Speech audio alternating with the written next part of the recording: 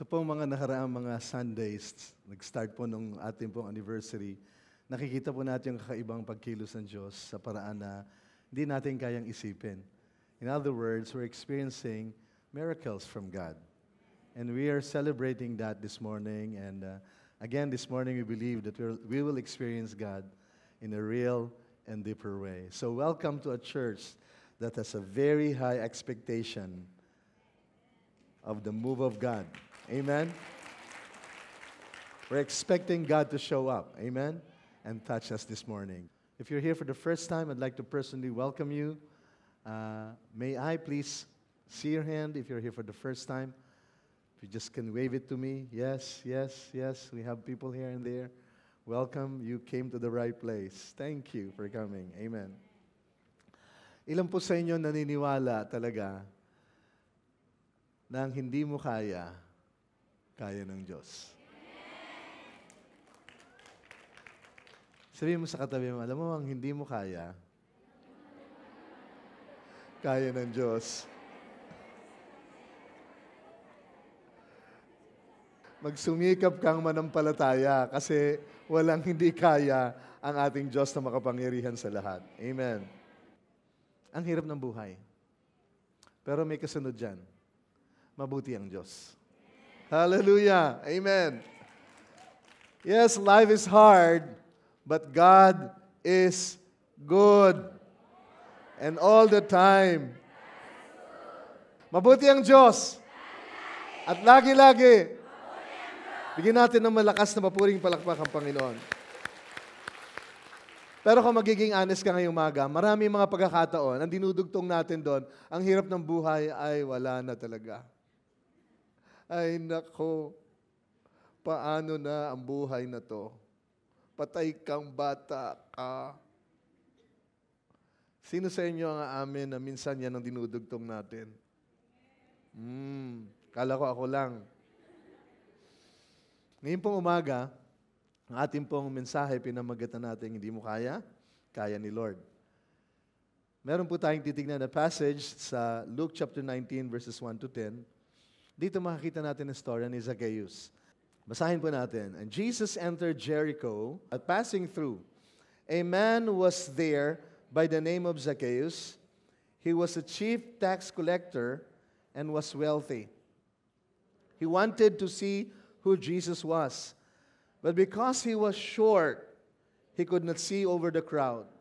So he ran ahead and climbed a sycamore fig tree to see him. Since Jesus was coming that way, when Jesus reached the spot, he looked up and said to him, Zacchaeus, come down immediately. I must stay at your house today. So he came down at once and welcomed him gladly. All the people saw this and began to mutter, he has gone to be the guest of a sinner. But Zacchaeus stood up and said to the Lord, Look, Lord, here and now I give half of my possessions to the poor. And if I have cheated anybody out of anything, I will pay back 4 times the amount. Jesus said to him, Today, salvation has come to this house, because this man is a son of Abraham. For the Son of Man came to seek and to save the lost. Alam niyo po sa Luke chapter 18, may sinabi si Jesus doon. Bago sa Luke chapter 19, sabi niya, God can do what man cannot. Ang context po nito kasi sa Luke chapter 18, meron doong rich young man na nakipag-usap kay Jesus Christ. Iklaan ko lang po yung kwento kasi masyadong mahalaga sa kanya yung kanyang kayamanan. Sabi kasi ng Panginoon sa kanya, kung talagang gusto mong sumunod sa akin, ibenta mo ang mga ari-arian mo, tapos ipamigay mo sa mga mahihirap, sumunod ka sa akin. Ang nangyari po, ang sabi ng storya, yung lalaki po na dati kanina ay masigla. Sabi ng Bible, and the guy left sad because he could not part with his wealth. Sabi ng mga tao, ay kung ganon, Sinong maliligtas? Kaya sabi ng Panginoon, mahirap talagang maligtas ang isang mayaman. Sabi ng mga tao, kung gano'n, sino maliligtas? Ang sagot ng Panginoon, niisip nyo, inuutak nyo. Sabi ng Panginoon, ang mahirap at hindi pwede sa inyo, pwedeng gawin ng Diyos. At dito po sa Luke chapter 19, makikita po natin ang isang kwento ng isa ring mayaman, pero nakakilala sa Panginoon. At dahil nakakilala sa Panginoon, makikita natin, grabe po yung naging pagpapala, yung transformation na nangyari sa buhay niya dahil natagpuan niya ang Panginoon. Sa ngayon pong umaga, bago natin tignan yung passage at tignan, kasi gusto ko pong gumawa ng isang parang profile ng mga taong makikita natin dito sa Luke chapter 19. Pero doon pa lang po sa Genesis, meron ng binabanggit na paulit-ulit na ang ating Diyos ay Diyos na makapangyarihan. Talagang walang hindi kayang gawin.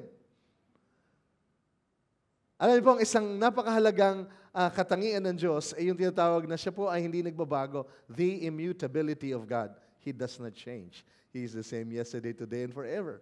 He does not change. Doon po sa Genesis 18:14, tinanong po ito, meron bang mahirap gawin para sa Panginoon?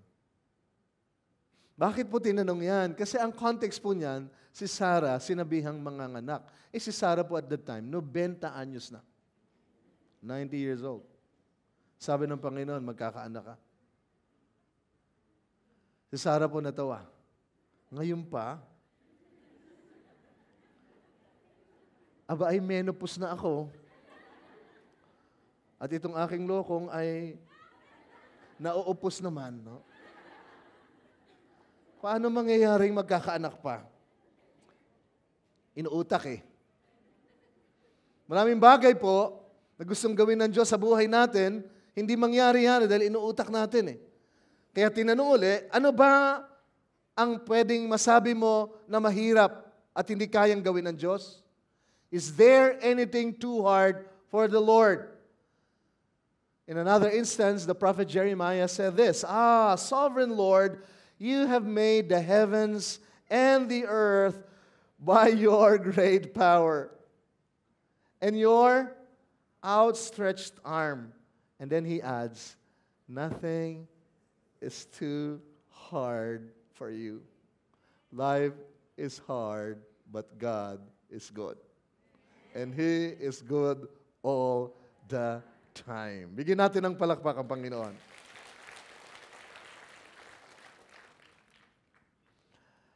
Yung binasa po nating story sa Luke chapter 19, let me tell you this. It's a good story because it speaks of God's ability and man's belief. Ang abilidad ng Diyos hindi nagbabago. Right? Believe it or not. God is still God. Makapangyarihan siya at walang mahirap sa Kanya. Pero ang tao po ay laging may choice. Mamati ka o hang ka mamati. Maniniwala ka ba o hindi ka maniniwala? Ang Diyos gustong kumilos, gustong magpahayag, gustong magpakilala, gustong bumawa ng himala sa buhay natin. Pero ang tanong, maniniwala ka ba o hindi ka maniniwala? Nasa iyo yung choice na yan. Dito po sa Luke chapter 19, pinapakita ng Panginoon na sa Kanya talaga walang imposible. Yung sinabi sa Luke 18 that it was very hard. It's easier for a camel to get inside or to walk through eye of a needle. Diba? Kaysa ang isang mayaman makapasok sa kaharian ng Diyos. It's almost like saying, this is impossible. But what is impossible with man is possible with God. The encounter of Zacchaeus, the tax collector, with Jesus is a very interesting illustration of how believing should be. Kasi ang issue natin, yung paniniwala eh. Our issue is always that.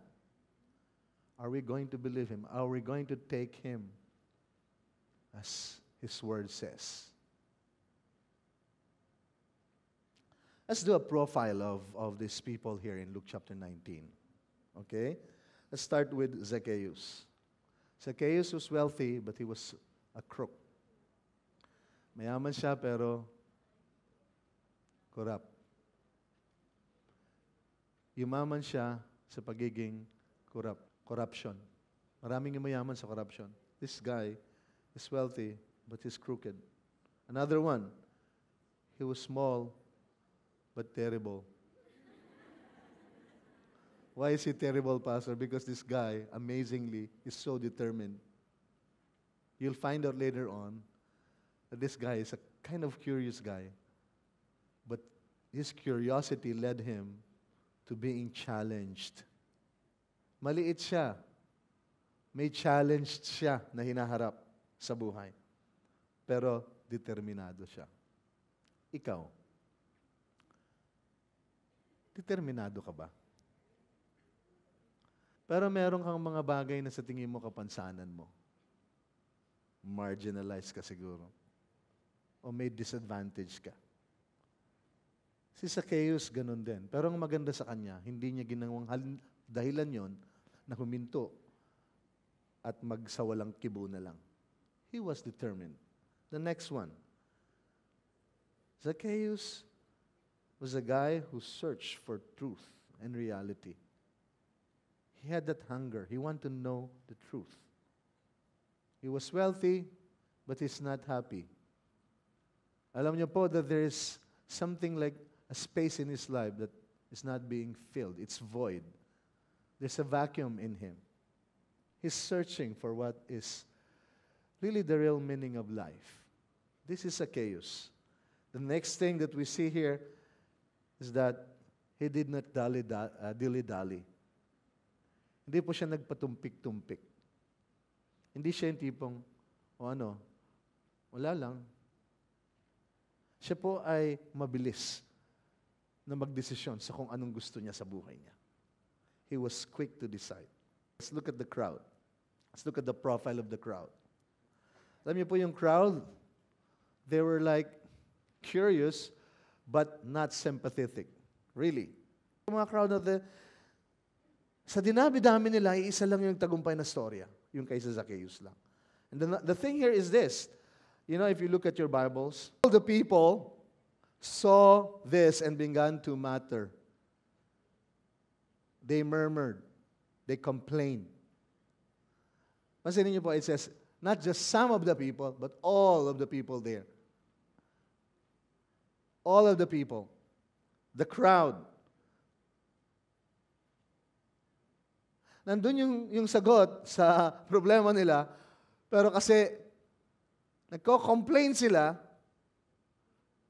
sa halip na maranasan nila yung sagot sa kino-complain nila, hindi nila na-experience si Jesus. At ang dahilan is because if you read between the lines, you'll find out that ito pong mga taong ito, they were kind of ignorant that they were lost. Sa amin pong pamilya, ako po yung napakahina sa direksyon, aaminin ko.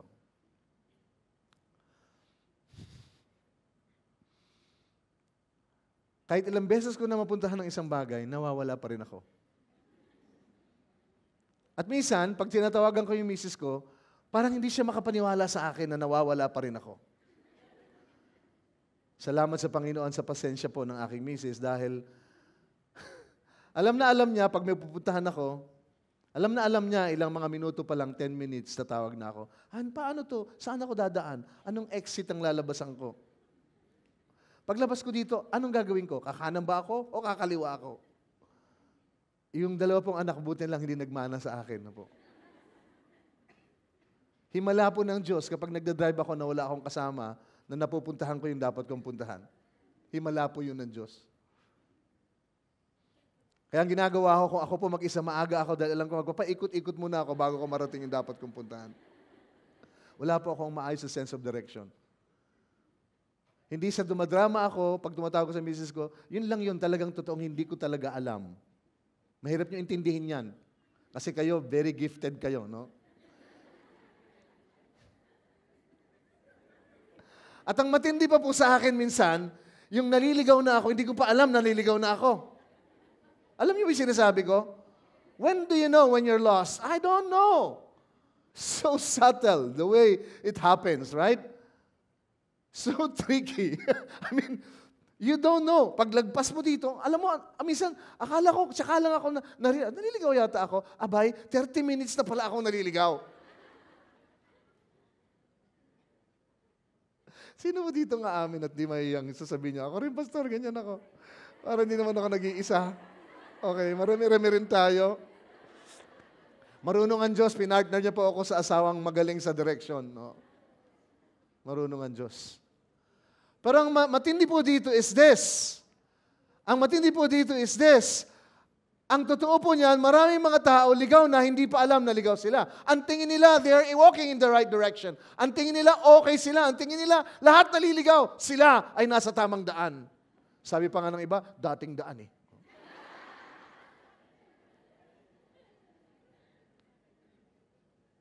Ang hirap kasing aminin eh. Pero alam nyo, pag inamin mo na naliligaw ka, hindi ka na maliligaw kasi may magtuturo sa'yo kung paano pumunta doon sa dapat mong puntahan. May tutulong sa'yo na magsasabing, ito ang tamang daan. Pero gusto kong sabihin sa inyo, ang malungkot po sa storyang ito, ang dami-daming tao kasi binabasa ko, sabi ko, all of them didn't get the point. Jesus was there. Jesus is the way, the truth, and the life. And He came to save those that are lost. He came to restore life in them. Give them an abundant kind of life. Give them the joy that they have been searching for. Meaning in life. Jesus was right there. And all of them missed Him.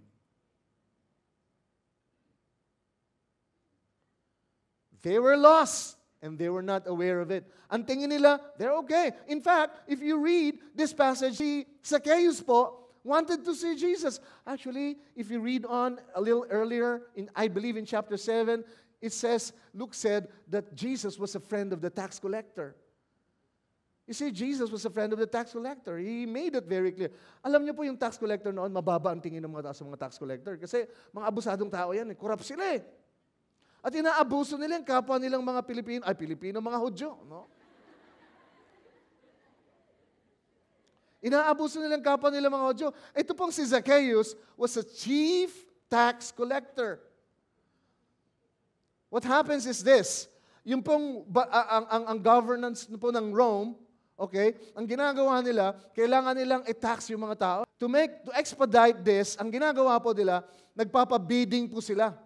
Kung sinong mananalo, ikaw ngayon na may trabahong kumolekta sa lahat ng ganitong lahi, mga Hudyo, si Zacchaeus po, ang nakakuha, nanalo siya sa bidding, sabi niya, okay, tax sa mga taong ito. Sa lahat ng mga businesses nangyayari, sa mga Hudyo, akong bahala mangolekta ng tax. Siya ang chief collector at marami siya mga taong nangolekta para sa kanya. Diretso pa rin siya sa kolekta, lahat ng matira, pasok sa bulsa. Kaya mayaman siya. Pero galit ang mga tao sa kanila. Ito yung mga tao sa tingin nilang hindi dapat pumasok sa loob ng church. Ito yung mga tao na dapat, huwag ka makikisama sa mga yan, no? Mga salbahe yan eh. Mga baliktad ang ano yan eh. Ano ba tawag doon, no? Shikmura, no? But I notice here, people who are nothing like Jesus actually like Jesus. Ang layo ni Zacchaeus sa pagiging, tawagin natin, yung sukatan natin Kristiyano, pero at least makikita natin, gusto niya si Jesus. Ulitin ko po, people who are nothing like Jesus. Let me tell you this, and Jesus like people who are nothing like Him. Ang malungkot po yung mga tao doon, they thought that they were like Jesus. So they don't need Jesus because what they have is okay. They're complete sa sarili nila. Wala silang pangailangan. Okay sila, banal sila eh. Natutupad nila yung batas eh. Ang suwael itong si Zacchaeus. Kaya hindi yan siya bagay. So this is the crowd. This is the crowd. They were ignorant that they were lost. Let's look at the profile of Jesus. Profile of Jesus. It says He came, looked, He saw, and called Zacchaeus by name. Why? Because his heart is for the sicker. Hindi po nagbabago yan until now. Hindi po nagbabago yan until now. God has promised, even in the Old Testament, if you call upon Him in the days of trouble, right? He will listen to you. Bible says, call upon Him while He is near. Seek Him and you will find Him. His heart is for the seekers. Kaya meron po tayong Hunger and Thirst Sunday. Kaya gusto nating panatilihin the thing that, you know what, in my opinion, the thing that really gets God's attention is when we really want Him in our life. When we really have this hunger for Him in our heart. You know, when a person hungers for God, because this person realizes this, all the things that he has experienced in life really fall short. It's not enough. It leaves you empty. Akala mo, pag nag-good time ka, okay ka na. Pag nalasing ka, at least nalimutan mo yung problema mo. Kahit papano, pastor, kahit sandali man lang, nalimutan ko yung problema mo. Oo nga. Pero paggising mo, masakit pang ulo mo.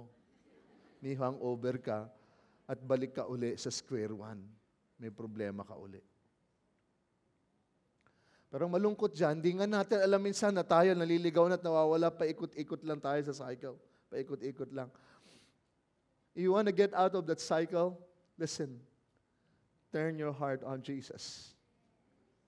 Begin to call upon His name. Begin to be honest and say, Lord, I need you in my life. I'm going around the circle. I don't know where I'm going to end up if I stay in this situation. God listens to the heart. Imagine this. There are so many people. Jesus was walking. Here was this small guy. He heard that he was a friend of the tax collector. That means he still have hope. He's not happy in his life. He has what other people, want. Material possessions and all that. He's wealthy. The Bible says he's wealthy. Hindi siya makapasok kasi people were blocking him. Binabarahan siya. Papasukin mo yan. Hindi yan dapat dito. Huwag nating ilapit si Jesus sa kanya. Hindi bagay sa kanya si Jesus. Hindi siya itsurang maayos eh. But this guy, what happened was, sabi niya, if you read your Bible, it says this guy was not just curious. He took that as a challenge. And what happened was, the Bible says, this guy who was small in stature ran so fast. While I was reading this, my mind is just going crazy. I'm imagining a small man, when he saw, hindi pwede dito sa Central. Binabarahan na ng mga tao. Naku, punong-puno ng mga tao, hindi ako makasingit. Anong ginawa niya? Sabi niya, doon sa kusbibi. Takbo siya. Maliit na paa, dalawa, maliit na paa, ang bilis tumakbo. Inunahan niya silang lahat. Pagdating sa kusbibi, sarado pa rin. Naku, ang dami pa rin tao sa kusbibi. Sabi niya, sisiguraduhin ko na to. Doon na sa Taiwan. Doon na sa Taiwan. Hindi ko hayaan na anumang hadlang. Determinado ako. I'm curious, but I'm challenged. And I will not allow my weaknesses, my being, short, or my being a failure, or me being a, weak person, whatever it is, hindi niya inallow. He says, he ran so fast, and he made a way, and he found a way, right? Because sabi niya, kung maliit ako, pwede akong tumaas. Aakyat ako sa sycamore fig tree. Iniwala ako, pagtakbo pa lang niya, may plano na siya. Sabi niya, alam na alam ko. Doon sa Taiwan. May lugar doon na pwede akong akyatin. And I'm praying this prayer, Lord, in Taiwan, let people meet you. Let people experience you. Let people experience your love, your grace, your presence here in Taiwan, Lord. Make a miracle in their lives as they enter this place. Amen. That people in this place will not look at people and say, you don't look like Jesus.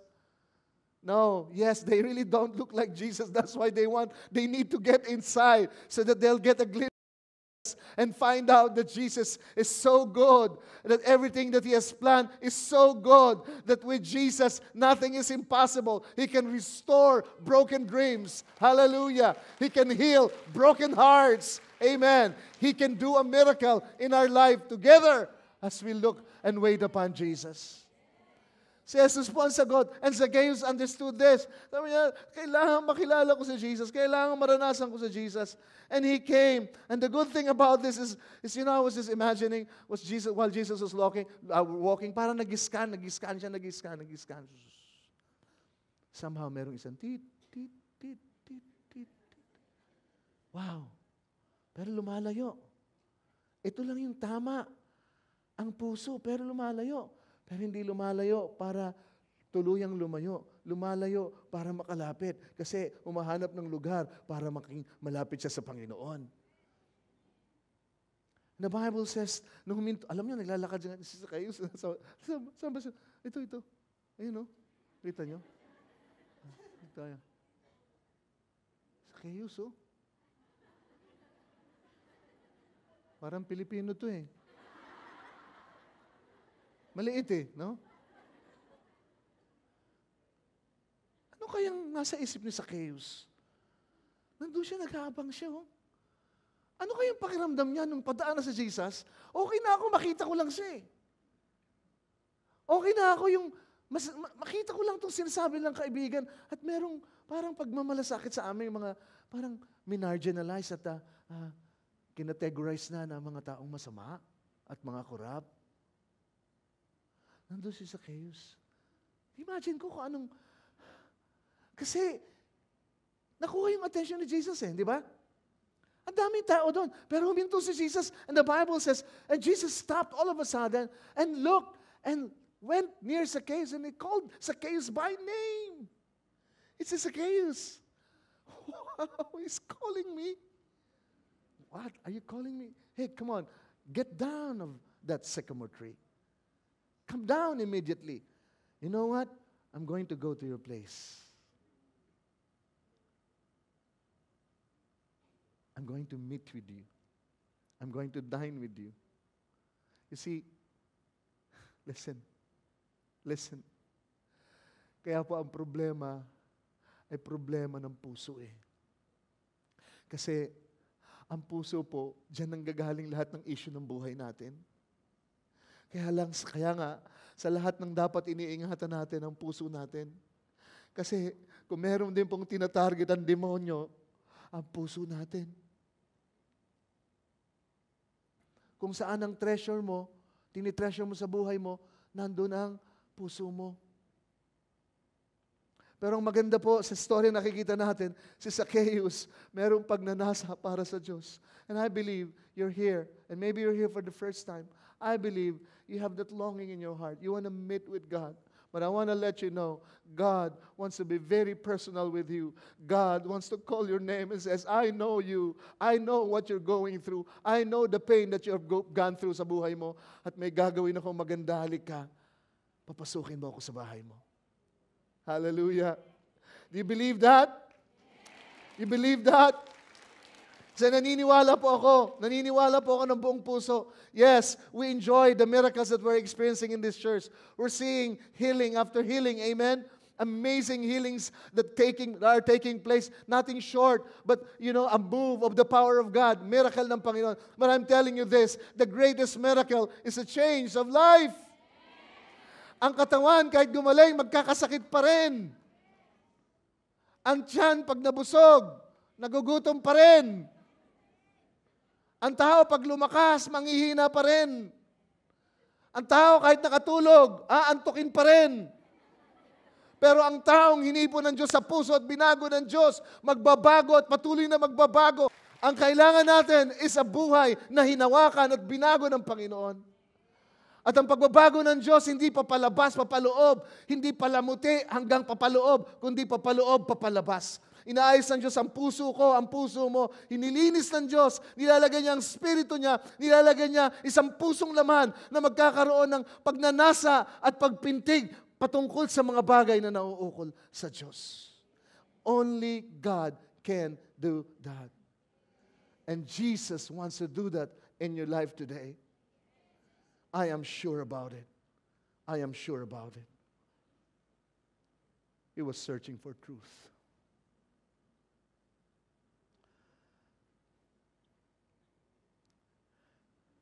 He wants to go to stay or visit with Zacchaeus. Is telling us that Jesus is really interested. And He is interested to deal with us on a one-on-one basis. He sees the cry of your heart this morning. He understands what you're going through this morning. Amen? And He wants to stay with you. Do you hear me? He says salvation has come for Zacchaeus. Zacchaeus was curious enough to be challenged. At hindi lang po siya na-challenged, kundi anong ginawa niya? He had the courage to overcome his weakness, his disadvantage, his being short. So he was curious, but he was challenged, and he was courageous enough to run, and not ashamed to run. As a wealthy guy, you know, it doesn't look nice when you're wealthy and you're running like that, right? You don't do that, right? Going up a tree, you don't do that. He doesn't care. He doesn't care. He wants to give this a shot. It's a one-time shot in his life. He said, I will not miss this. He was courageous enough. And the good thing here is this. So when he was curious, he was challenged, he was courageous. And then what happened? He got converted. He got converted. He got converted. He found Jesus. He found what he's been searching for. Amen? Throughout his life. Nakakatuwa po dahil ang sabi ng Bible, salvation has come to this household. Now, salvation, verse 9, has come to this house.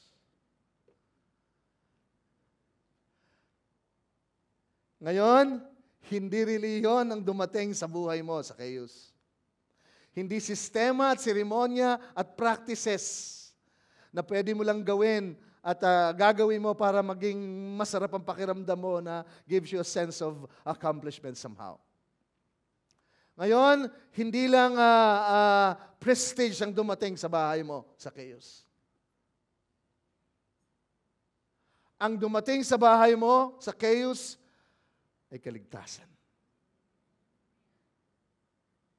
At dumating ito sapagkat si Jesus ang may dala nito. Alam niyo po, walang pangalan na binigay sa lupa para maligtas ang tao, kundi sa pangalan lang ni Jesus Christ. Kapag may narinig kayo nagpipreach at ibang pangalan ang pinipreach, at o kaya sinasabi nila sila na si Jesus Christ, huwag kayong maniwala. Si Jesus ay si Jesus pa rin hanggang ngayon at nakaupo siya sa kanang kamay ng Ama. Nananatiling makapangyarihan, hari ng mga hari, Panginoon ng Panginoon. Pero si Jesus, nandito ngayon sa pamagitan ng kanyang banal na Espiritu. At ang kanyang banal na Espiritu kumakatok sa puso natin. Amen. Nagnanasang gumawa sa ating mga buhay. It says, now salvation has come to this household. Hallelujah. You know, salvation is free, but discipleship is very costly.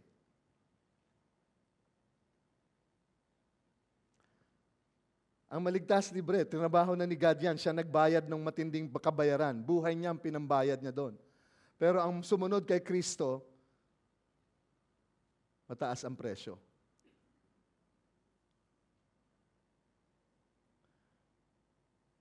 Paano ko nasabi yan sa storya dito? Ang storya po nagsasabi, nung ang Panginoon po nakausap ni Zacchaeus, ano nangyari? Sabi niya, alam mo, Panginoon, actually the Bible says, it's funny because when I was reading this passage, it says, and Zacchaeus stood up. Why do you have to put that there? Because they thought he was still sitting down. But actually he was already standing up, right? Because he was a small guy. No? Sabi, tumayo siya. Excited po si Zacchaeus sa nangyari sa buhay niya. Personal yung nangyaring karanasan niya sa Diyos na nag-revolutionize ng buhay niya. So ang sabi ng Bible, tumayo si Zacchaeus Alam mo, sabi niya, Panginoon, tingnan niyo po, Panginoon. Look, Lord, he said, verse 8, here and now I give half of my possessions to the poor. This is amazing. The very thing that controls him, the very thing that he really values in life, right? The very thing that, that he stands upon, the very foundation of his significance in life, identity maybe, sa buhay niya, ngayon, baliwala na. He's giving 50% of it away. Pastor, ayoko na maging Kristiyano. Pinimimigay pala yung 50%. Akala ko 10% lang. Hindi. Hindi yun ang ibig sabihin. Ano palang ibig sabihin? Pinapakita lang ni Zacchaeus na totoong may nangyaring pagbabago. Excited na siya at ang mahalaga na sa kanya ang Diyos. Oo, mahalaga pa rin yung pera, pero hindi na katulad nung dati ang hila nito sa kanya. Wow, na-revolutionize yung buhay niya. Binago ng Diyos yung buhay ng taong ito. Yung values ng taong, sabi niya 50% ipamimigay ko sa mga dukha. Ipamimigay ko sa mga poor at mahihirap. 50% nito. And I want to let you know po, Panginoon, sabi niya, alam mo, yung mga niloko ko, yung chinit ko, ibabalik ko sa kanila yung pera, babalik ko ng 4 times. Apat na beses kong ibabalik sa kanila ito. Huwag niyo sabihin, pastor, kaya pala sabi ni God, salvation has come kasi pinabigyan niya yung kanyang kayamanan, binalik niya yung mga perang dinugas niya at niloko niya sa mga tao. Kaya ngayon, salvation has come. Wrong. Wrong. What he is doing is a proof that salvation has come. That inner change that we don't see found expression outside that we can see. Did you hear me? Kung sinasabi mong nagsisi ka, makikita ang bunga sa buhay mo kung nagsisi ka. Kung sinasabi mong mahalaga ang Diyos, kahit na sasabihin sa'yo, alam mo, malaki ang part-time na to. Talaga? Oo. Dito nga may balita ako, iba naman. Part-time lover pa meron. No? Magkano naman dyan ako? Magugulat ka. Marami po mga bagay na pwedeng mag-distract sa atin, sa buhay natin. Aminin natin, hindi madali ang buhay. Sino may sabi madali ang buhay? Mahirap po ang buhay. Pero huwag niyong kakalimutan, may Diyos na mabuti. May Diyos na pumarito, gusto kong abutin. Pero ang tanong, ito, gusto mo ba siya? May panghahangad ka ba sa puso mo para sa Kanya? May pagkauhaw ka ba sa Kanya? May pagkauhaw ba ako sa Diyos? Ano madalas na pinapanaginip ko pag natutulog ako? Sana, Lord, pagpalain mo ako, itodo mo, ibuhos mo. I-bless mo ako. Masama ba yung pastor? Hindi. Pero kung hindi tama ang puso natin, pwede maging masama ang pagpapala. Pwede maging sumpa ang pagpapala na sa tingin natin sa umpisa ay maganda, pwede maging masama. Paano? Pag hindi tama ang puso natin, kapag ito na ang genius natin, pag dito na natin tinuon, pag ito na naging mahalaga sa atin, kapag ito na ang iniisip natin, kapag ito na ang pinapanaginip natin, pag tinignan mo yung expenses mo, laging dito na pupunta, dito na sa mga bagay na ito, then something is wrong. Then something is wrong. Then something is wrong. Gumawa siya ng mabuti dahil binuti ng Diyos yung puso niya. Hindi ka makakagawa ng mabuti, nakatanggap-tanggap sa Diyos, kapag hindi muna naranasan mo yung pagkilos siya ng pagbabago ng puso mo. Kaya ng Diyos gawin yan sa buhay mo. Kaya ng Diyos gawin yan. Yan ang profile ni Jesus. Anong matututunan natin kay Zacchaeus in seeing God do the impossible? This is what we want. We want to continue to experience the impossible things. Amen? Agree with me? In Luke 18, the rich guy did not get saved. Right? He walked away from the real source of blessing and everything. Right? He walked away. Hinawakan niya yung bagay na temporary, iniwanan niya yung bagay na eternal. Lungkot. Dito po, sa chapter 19, yung mayaman po na dati hawak, mga possession at temporary, binitawan para matanggap ang bagay na eternal na hindi mawawala sa kanya. That's why I like what Jim Elliot said. He is no fool who gives what he cannot keep to receive that which it cannot be taken away from him. Something like that. All right? You see, pakinggan niyo po. Anything you own in life that you cannot give away, let me tell you this, you don't really own it. Anything in your life that you cannot give away, I'll tell you, you don't really own that. The truth of the matter is, it owns you. That thing is your master. You cannot part with it. It controls you. You'll go crazy. You'll die if you lose that. You cannot give it up. Bakit? Kasi akala mo, hawak mo siya, ang totoo, hawak ka niya.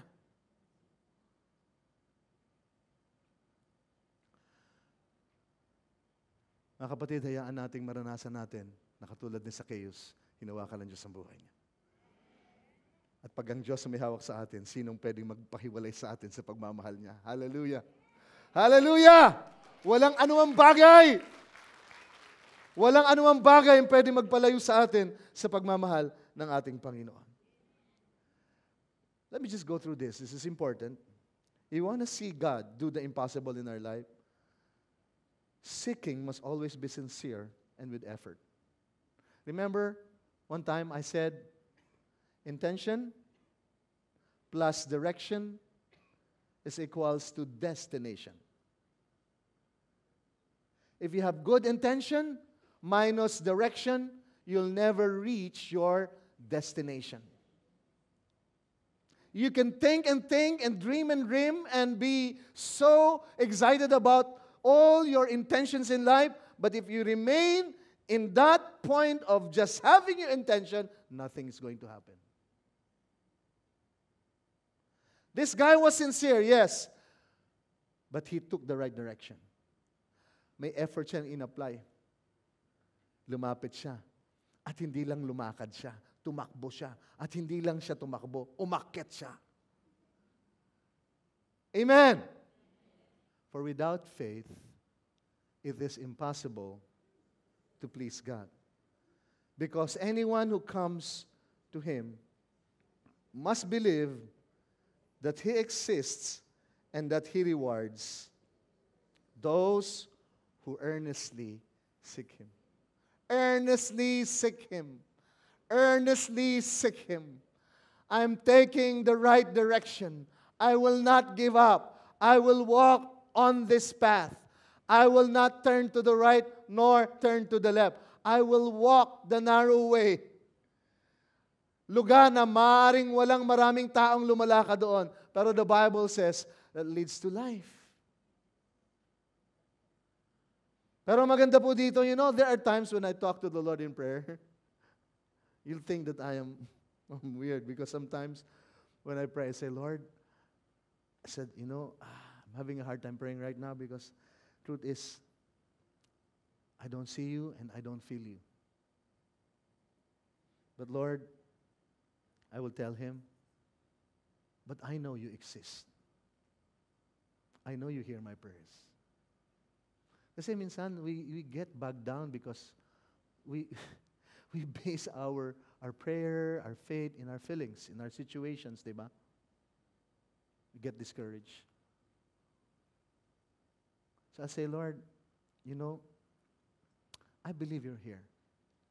I believe you're listening to me. I don't see you, but I believe because your word says it, God.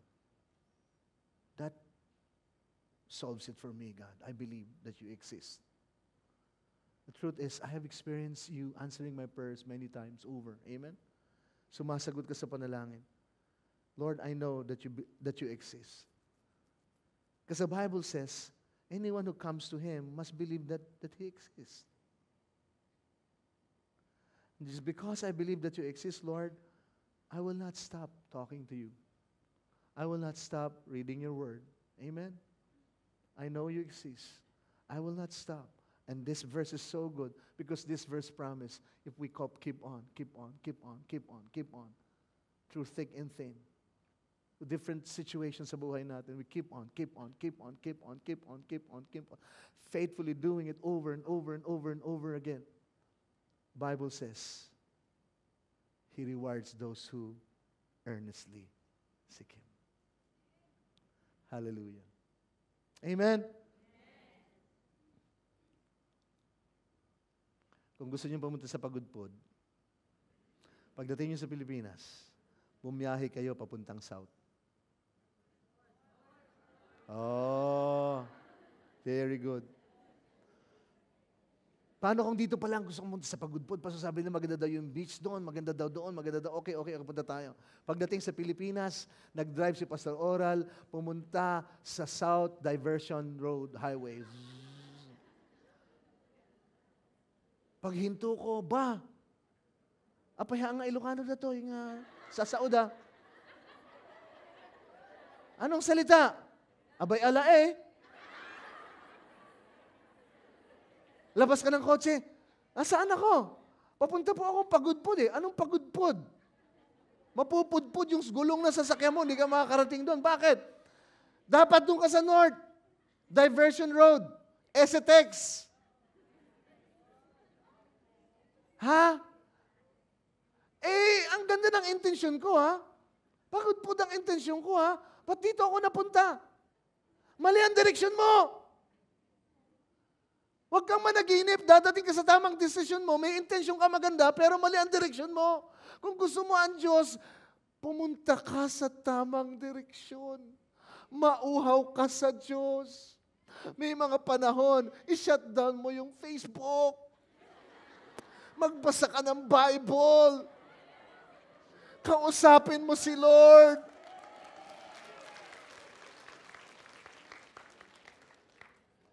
Itigil mo yun.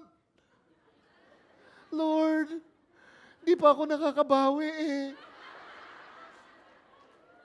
Ikaw, kahit anong ganda ng intensyon mo, pinag-pray ko naman eh. Kahit gaano kaganda ang intensyon mo, ang direksyon mo ganyan. Mamaya, 2 kamay na. It's not going to work.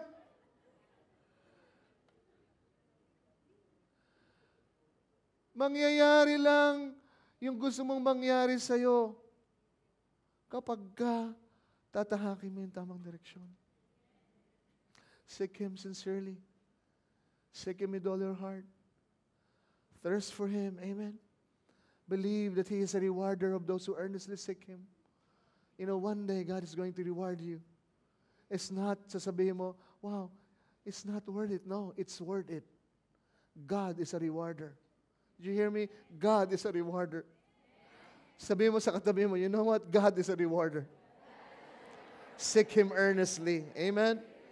Let's give God a clap offering. Hallelujah. You want to experience the impossible? Receive the words of Jesus with sincerity and welcome Him gladly sa sitwasyon mo, sa buhay mo. Amen? Stop murmuring. Stop complaining. Gone are those days. I know my Redeemer lives. I know my Redeemer is alive and He's strong. And His hand is upon me. He holds me in the palm of His hand. Hallelujah. May problema ka pa? Oo. May mga nag-snub sa'yo? Oo. May mga bumarang kay sa keso? Oo. Pero nung nandun na siya sa harap ni Jesus, masaya siya. Amen. Pag umakit ka na sa 4th floor sa Taiwan, sabi mo, Panginoon, masaya ako dahil nandito ka, tatagpuin kita. Kanina, nasigawan ako. Natalsikan pa ako ng humahatsing na kung ano yon, no?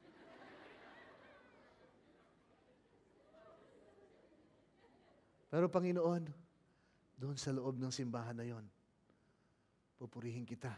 Magagalak ako dahil alam ko, hawak mo ang buhay ko. At sa iyo, walang imposible, Panginoon. At mangungusap ka sa akin, at palalakasin mo ang pananampalataya ko, at itataas mo ako mula sa pagkabagsak na to, Panginoon. Aasa ako, may maganda kang gagawin sa buhay ko. Pupurihin kita, Panginoon. I'll tell you what, kung ganyan tayo lahat, makikita natin ang pagkilos ng Diyos. Makita natin ang himala ng Diyos. Dahil ang Diyos po, namamagnet po siya sa mga taong masaya nagpupuri. Kahit may problema, kahit walang pera. Sabi, Lord, di bale, aking ka naman at ako naman ay sa'yo. Purihin ka, Panginoon.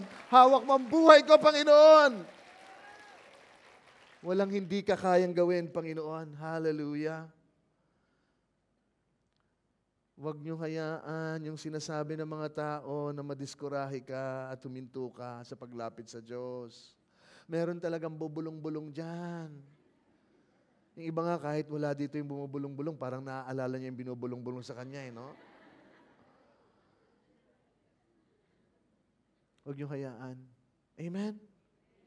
I'll tell you what, Jesus can change you. And Jesus wants to change you. Jesus wants to do the greatest miracle in your life. He wants to change you upside down, make you a new person. If anyone be in Christ, the Bible says, he is a new creation. Behold, all things are gone. Yung dating 6 o'clock face, laging mahaba mo ka, laging nakasimangot, laging talunan, laging naninisi, laging reklamo dito, reklamo doon. Ngayon, nakangiti at nagsasabi, umaasa akong may magandang gagawin si Lord sa buhay ko. May magandang gagawin si Lord sa buhay ko. May magandang gagawin si Lord sa simbahan natin.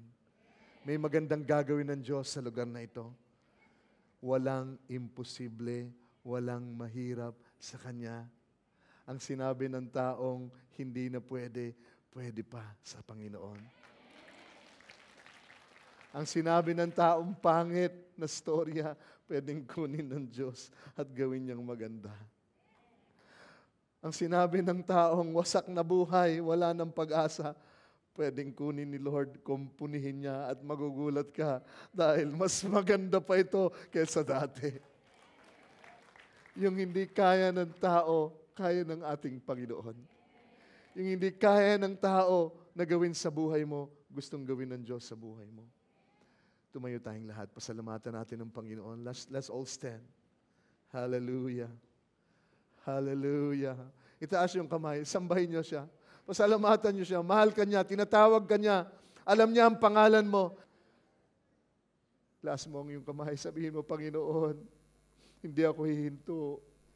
May problema po ako. Mahirap ang buhay. Pero alam ko mabuti ka. At may magagawa ka pang magandang storya sa buhay ko. May himala kang gagawin sa buhay ko, Panginoon.